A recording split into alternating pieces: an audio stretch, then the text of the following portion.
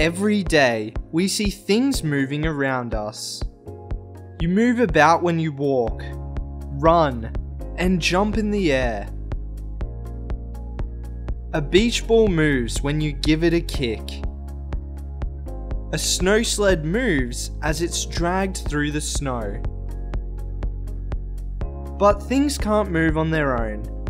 To move something, you need to use force.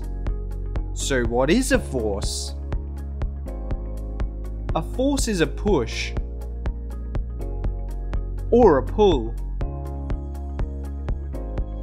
When you throw a basketball, you use a push force.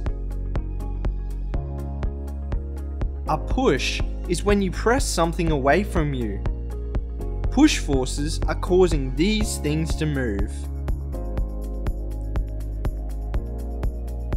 In a game of tug-of-war, you use a force to try to move the rope towards you. You use a pull force.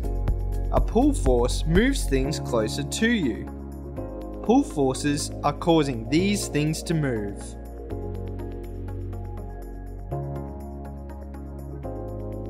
Sometimes we use both pushes and pulls to make things move. Take a look. What are some ways you make things move? What makes them move? A push or a pull? See ya!